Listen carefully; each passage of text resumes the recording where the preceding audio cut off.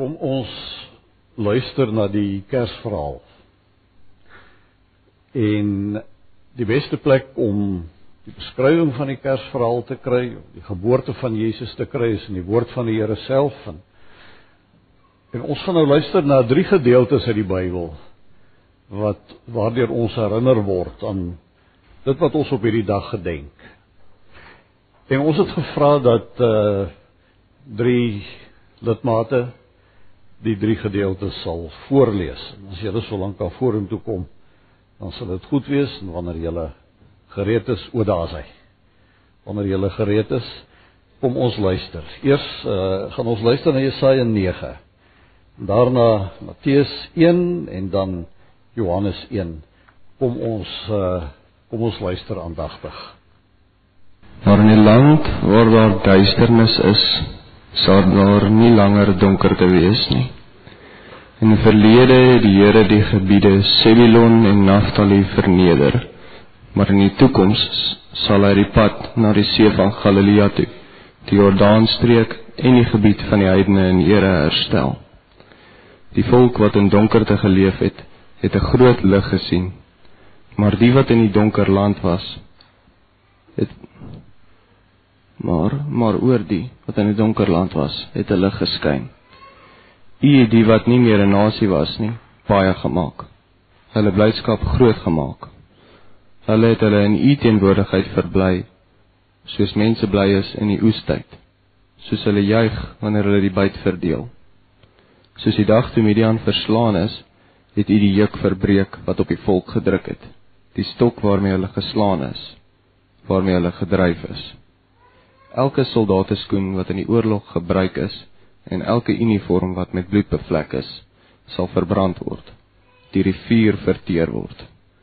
Vir ons is 'n seun gebore, aan ons is 'n seun gegee. Hy sal heers, en hy sal genoem word, wonderbare raadsman, magtige God, ewige Vader, vredevors.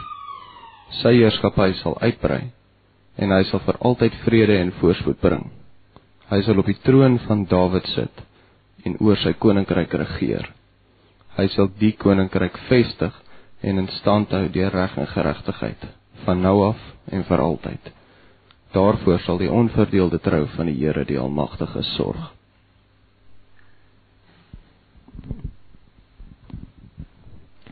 Matteus 1 vanaf vers 18.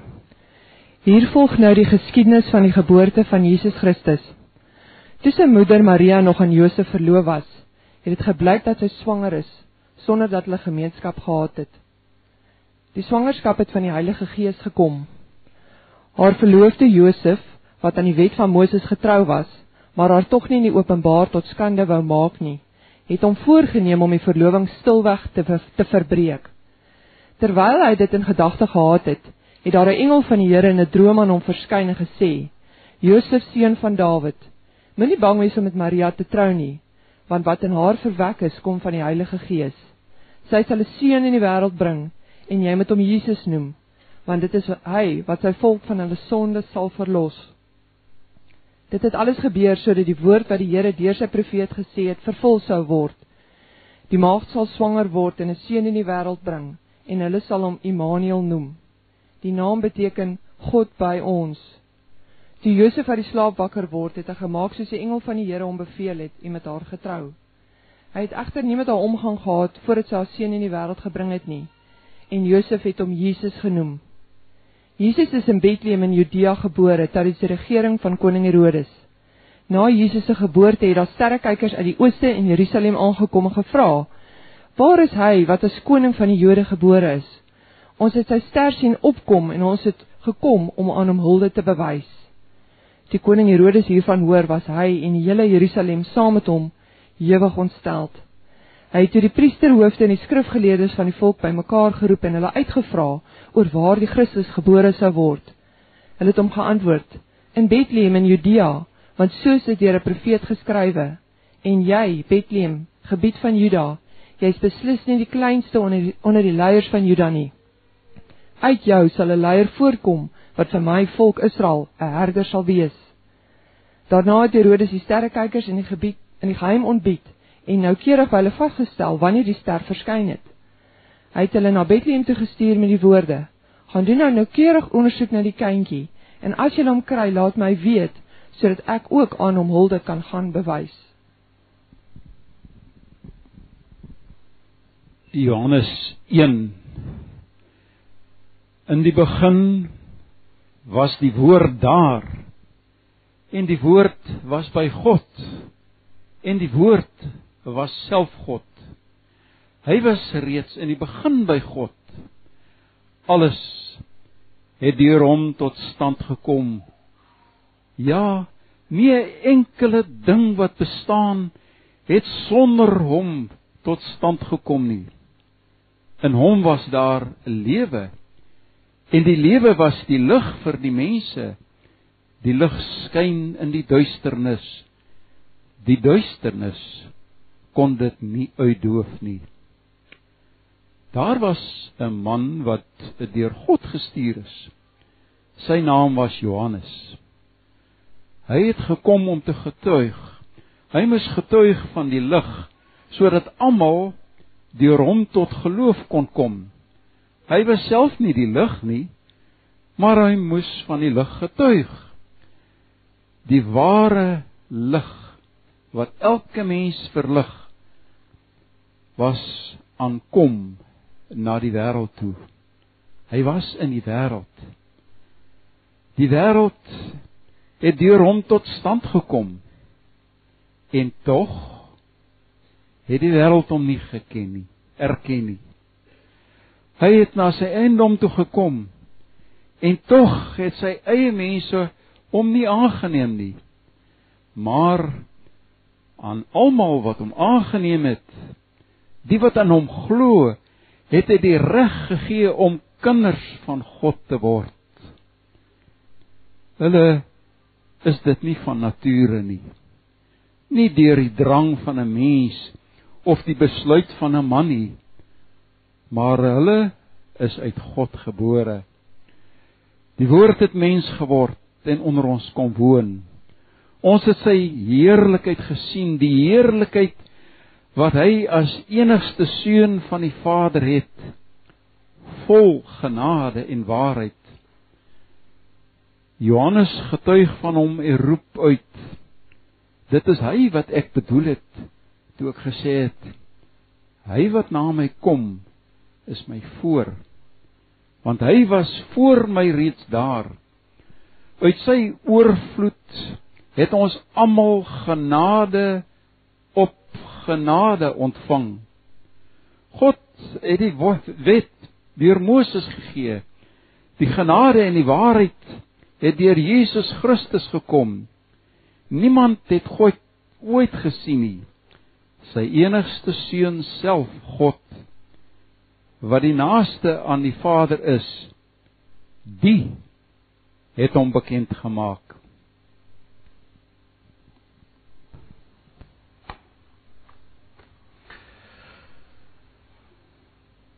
Johannes 3 vers 16 staan bekend as die goue vers in die Bybel. Ons gaan vanoggend na hierdie vers kyk, al is dit by u bekend, van kleintyd af, weet ek. En ek weet ook die betekenis daarvan, verstaan u van harte. Maar kom ons herinner onsself net weer die krag van hierdie vers. Johannes 3 vers 16. God het die wêreld so lief gehad, dat hy sy enigste seun gegee het, sodat die wat in hom glo, nie verlore sal gaan nie, maar die ewige lewe sal hê. God het die wêreld so lief gehad. Let op hierdie woordjie so. Hoor u die krag van hierdie woordjie. God het hierdie wêreld so oneindig lief gehad. So ontsettend lief, so onverstaanbaar, so anders as mense. So lief het God hierdie wêreld gehad. Hoe lief het God hierdie wêreld gehad? 'n Mens kan sien hoe lief God hierdie wêreld gehad het, wanneer 'n mens kyk na die geskenk wat hy gegee het, om sy liefde te bewys. 'n Mens kan liefde bewys op verskillende maniere. 'n Mens kan liefde bewys deur dit te verklaar, deur dit uit te spreek, deur woorde, deur vir iemand bloot te sê, ek is lief vir jou. Jy verklaar dit mondeling, of jy verklaar dit skriftelik, op 'n mooi briefie. 'n Tweede manier om liefde te bewys is deur die daad. Jy gee vir iemand 'n geskenk. En wanneer hierdie geskenk nou 'n groot geskenk is, 'n duur geskenk is, dan kommunikeer dit groter liefde, nie waar nie? Dan is die boodskap wat mens deurgee, ek is baie lief vir jou. Hoe groter die geskenk is, hoe groter is die liefde wat jy bewys. 'n Mens kan byvoorbeeld geld gee. En hoe meer geld jy vir iemand anders gee, hoe groter is die liefde wat deur hierdie geld bewys word. Maar dit bly steeds iets onpersoonliks.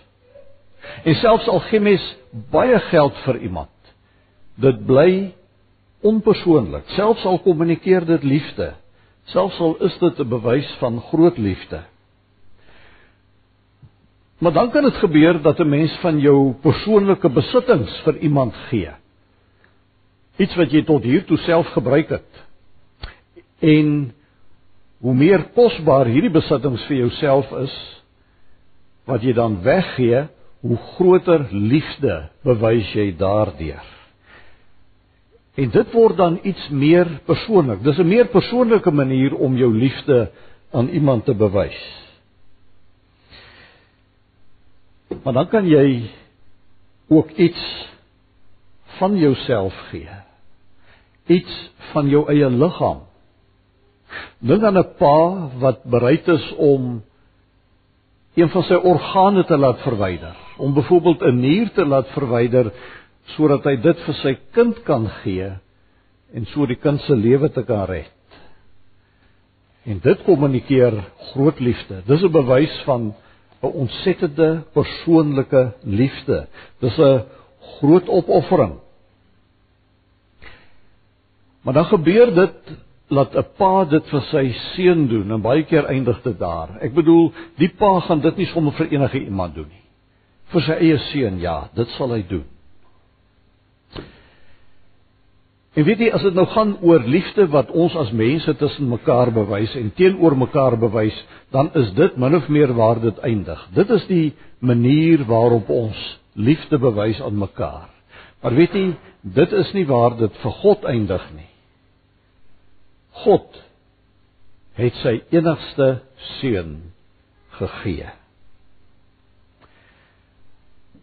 En om iets te begryp van hoe groot daai liefde is, moet ons net indink wat dit van 'n ouer vat om sy kind weg te gee as 'n geskenk. Ek bedoel, wanneer jou kind se eie lewe op die spel is, dan neem daai ouerlike instink oor, en jy doen wat jy kan om jou kind se lewe net te beskerm. Jy sal selfs jou eie lewe waag om jou kind se lewe te red, nie waar nie? Tensy 'n mens nou totaal gewetenloos is. Begryp jy? Onder sekere omstandighede is dit makliker om jouself te gee as om jou kind weg te gee. Begryp jy wat dit van 'n vader vat om sy eie seun weg te gee? Nou, as God baie kinders gehad het, as dit een seun van baie was, dan was dit dalk nog makliker geweest. Jy gee een seun weg, maar jy het nog 9 of 10 ander seuns oor. God die Vader het sy enigste seun gegee. Hy het net hierdie een seun, en hy was bereid om hierdie seun te gee. Begryp u iets van die betekenis van hierdie woorde? So lief het God die wêreld gehad, dat hy dit bewys het deur die geskenk wat hy gegee het. En 'n mens kan jouself nie 'n groter geskenk indink as dit nie. Daar bestaan nie 'n groter geskenk as dat 'n Vader sy enigste seun sal gee nie. Begryp u as ons dit formuleer deur te sê die hoogste prys denkbaar het hy betaal. Die grootste geskenk denkbaar het God gegee. Begryp u hoe groot God se liefde is? Want hoe groter hierdie geskenk is, hoe groter is die liefde waarvan hierdie geskenk die bewys is. Maar nou kom hier nog iets by. Die vraag is, aan wie het God hierdie liefde bewys? Het God dit bewys aan lieftallige kindertjies, aan getroue diensknegte, aan eerbare mans en vrouens, aan loyale kerkgangers?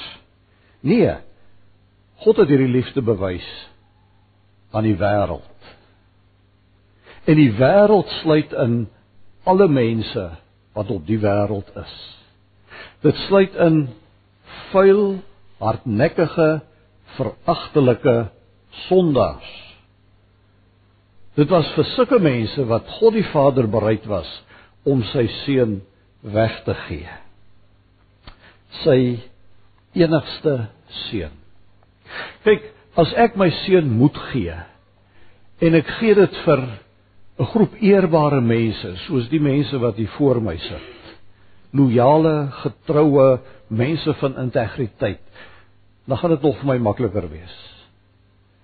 Maar as ek my seun moet weggee aan veragtelike, gewetenlose sondaars, dan word dit bietjie moeilik. Dan word dit baie moeilik. Maar dis presies wat God gedoen het. Begryp jy iets van hoe groot God se liefde is?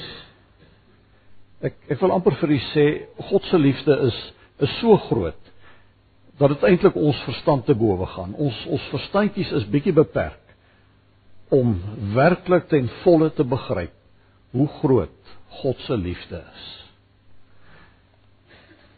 Maar kom ons gaan aan. God het sy liefde bewys met 'n doel. Hy wou iets daardeur bereik. God het nie maar net sy seun gegee en daar eindig alles nie. Dit was nie maar net 'n bewys van sy liefde en punt nie. God het sy lewe gegee sodat elkeen wat in hom glo nie verlore sal gaan nie, maar die ewige lewe sal hê. Nou kom ons kyk net eers na die verloop van sake. Kom ons kyk na die volgorde. Waar begin alles? Alles begin by 'n vaderhart wat so vol liefde is dat hy bereid was om hierdie liefde te bewys in die wêreld. En hy gee sy eie seun. En daar eindig dit nie. Nadat hy sy eie seun gegee het, gebeur daar nou iets. Hier kom iets tot stand. 'n ewige verlossing kom tot stand. En dit is God se doel. Weet jy, God kon hierdie wêreld aan homself oorgelaat het. Hy kon sondaars maar gelos het en vir hulle gegee het wat hulle verdien het. En niemand sou hom kon kwaadlik neem nie. Want dit is wat geregtigheid beteken. God sou ons kon laat toekom, dit wat ons verdien. Want ek bedoel, ons as mense, die ganse mensdom, het die rug op God gedraai. In die paradys het dit begin. Ons het eerder die Satan as bondgenoot ervaar. God kon gesê het, nou maar goed, dit is julle keuse gewees. Nou moet julle die konsekwensie daarvan dra. Maar weet jy, die liefde van God is so groot, dat hy dit nie kon doen nie. Hy het eerder sy seun gegee, om in ons plek te sterf, die straf te dra, sodat daar nou 'n verlossing tot stand kan kom. Sodat daar hier op aarde 'n groep mense kan wees wat bekend staan as verlosters. 'n groep mense wat die kerk van die Here vorm. 'n groep mense wat die huisgesin, die familie van God is. Maar nou geld hierdie verlossing nie vir almal voor die voet nie. Dit gebeur nie outomaties nie. Nie vir almal nie. Selfs al bied God dit aan, selfs al gaan God se liefde uit na almal op hierdie aarde, dit geld nie vir almal nie. Dis genoegsaam vir almal, maar dis nie effektief vir almal nie. Slegs die wat in die Seun van God glo, hulle ontvang hierdie verlossing uit genade. Hulle ontvang hierdie ewige lewe. En dit wat hulle ontvang is 'n nuwe lewe hier op aarde. 'n Nuwe lewe wat geleef word omdat ons wedergebore harte het. En ons word gedryf deur hierdie wedergebore harte. En in hierdie wedergebore hart is daar nuwe motiewe. U weet wat is 'n motief? 'n Motief is dit wat jou dryf in 'n bepaalde rigting om iets te bereik. Sonder God se genade is my motief maar net een ding, en dit is om myself te verhoog, myself te handhaaf, myself te bevoordeel. En dis waar sonde vandaan kom. Maar wanneer ek 'n nuwe wedergebore hart het, 'n gelowige hart het, dan verander my lewensmotief radikaal. Dan gaan dit nie meer oor myself nie. Dan gaan dit oor hom wat vir my gesterf het en ook opgestaan het. En my hele lewe beweeg in daai rigting om sy wil te laat geskied, om vir hom te lewe, om hom te dien, om in sy voetspore te stap, om al meer en meer soos hy te word. Dis so totaal anders. Kan jy sien, hierdie geskenk wat God gegee het, uit liefde, het 'n konsekwensie. Iets kom tot stand. En dit wat tot stand kom, is net so wonderlik. Dis 'n lewe van ongekende vreugde.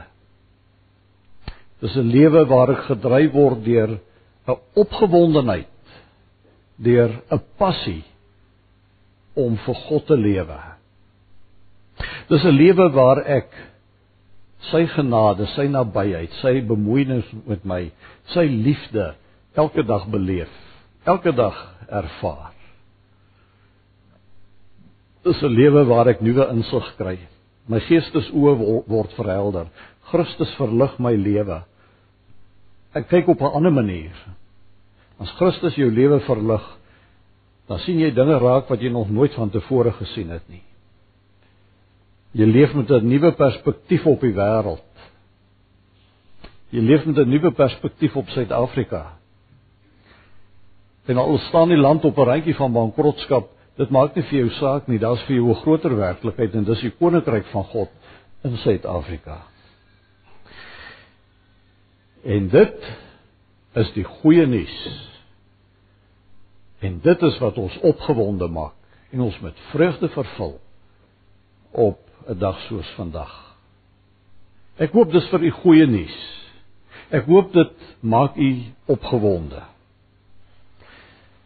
Om te besef, ek is nie verlore nie, maar ek het 'n ewige lewe ontvang. 'n Nuwe lewe hier op aarde wat eendag oorgaan in 'n ewige lewe. Die gedagte aan die koms van Jesus na hierdie aarde behoort vir u soos jubelende musiek te wees. Want dit is 'n bewys van hoe groot God se liefde vir ons is. En hierdie boodskap maak 'n mens opgewonde. Dit laat jou jubel.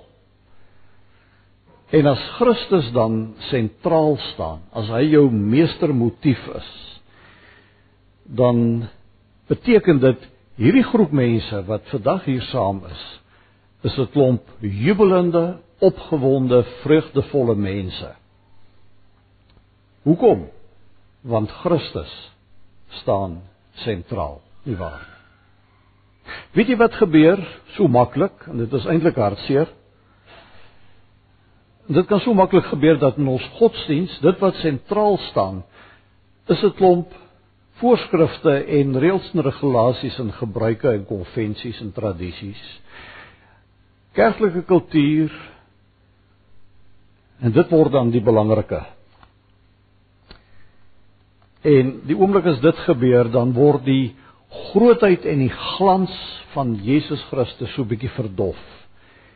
En dan gebeur dit dat so 'n klomp Christene 'n klomp swaarmoedige mense word met strak gesigte en gefronste wenkbroue, stroef en stug mense. En sulke mense vind dit dan baie moeilik om hierdie blye boodskap uit te dra en uit te leef, en moet die mense daar buite daaroor te praat. As 'n klomp tradisies in die middelpunt staan, gaan mense dit moeilik regkry om die evangelie uit te dra. Want meeste van daai goed gee mens nie werklik rede om opgewonde te word nie. Maar wanneer die een groot tradisie van God, die ewige tradisie van sy seun het na die wêreld gekom om te sterf vir ons sondes, wanneer hierdie tradisie in die middelpunt staan, dan het ons rede om opgewonde te wees. En dan sien 'n mens dit ook op ons gesigte. En dan gaan ons van hier af uit. En almal daar buite kan weet, jy is 'n Christus gelowige mens.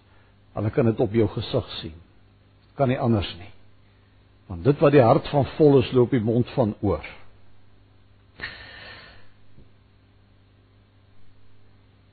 Maar wanneer dit vir ons meer gaan oor ons eie kerklike tradisies en kerklike kultuur en gebruike en konvensies en so meer, dan kan dit maklik gebeur dat die kerk 'n heel ander karakter aanneem. Dan kry die kerk die karakter van iemand wat hier op die kantlyn staan, wat nie saam die wedstryd van die lewe speel nie, maar wat net op die kantlyn staan en wat dan kritiek lewer oor dit wat in die wêreld aangaan. En wat dan beswaarskrifte indien wanneer dinge nie na wense gaan nie. 'n veroordelende, streng, autoritaire klomp mense. Ek dink nie dit is in lyn met God se bedoeling toe hy vir ons die grootste geskenk denkbaar gegee het nie. Sy bedoeling was om 'n klomp vrolike, jubelende, opgewonde, passievolle mense tot stand te bring. Wie staan sentraal in Bellville Oosgemeente? Ek weet, Jesus Christus. Ek ken julle. Wie staan sentraal in jou eie lewe? Waarmee word jou gedagtes gevul? Ek aanvaar, dis ook Jesus Christus. Alles begin by die ongelooflike liefde van ons Vader. So groot dat dit ons verstand te bowe gaan. En kom ons reageer op daardie liefde. Ons reageer nie op 'n klomp kerklike voorskrifte en reëls en regulasies nie. Ons reageer op die liefde van ons Vader. Geliefde broers en susters, die Here seën u as u die liefde van die Vader vandag opnuut weer ontvang en opnuut weer u geloof in Jesus Christus bevestig. Amen. Ons Vader, seën ons waar ons hier uitmekaar uitgaan. Seën ons op hierdie dag, skenk ons 'n helder somerkersfees. Bind ons aan mekaar vas met opnuut weer met bande van liefde, bande van geloof, bande van omgee. Bind ons opnuut weer vas aan u seun Jesus Christus. Met bande van geloof en liefde en toewyding en jubelende vreugde. Seën ons ook in die dae wat voorlê. Plaas mense op ons pad, in wie se lewens u verandering teweeg wil bring en waar u ons as instrumente wil gebruik. Ons plaas onsself in u hand as gewillige instrumente. Dis ons grootste voorreg om deur die almagtige God gebruik te word.